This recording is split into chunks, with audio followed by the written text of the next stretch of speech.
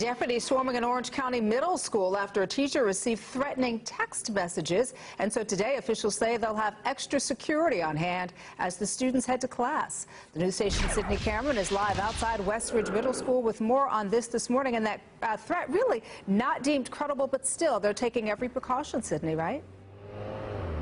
Yeah, that's exactly what Orange County Sheriff's deputies say. They are going to be putting more deputies out here at Westridge Middle School just in case.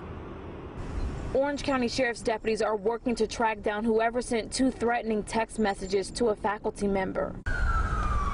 Deputies raced to the school as soon as the threats came in yesterday. The first one threatened violence was going to happen at the school today. But 10 minutes later, that same faculty member got another text from the same number. The faculty member received another text message saying that the violence to the school was going to happen now. Deputies used K-9s to search the school and look for any threats. It was a methodical search, and we rendered the school to be clear of any persons. Now, deputies say they are working with the school district to keep parents up to date. In the meantime, if you know anything that can help them with this case, call the Orange County Sheriff's Office this morning. Reporting live in Orlando, Sydney Cameron, Fox 35 News.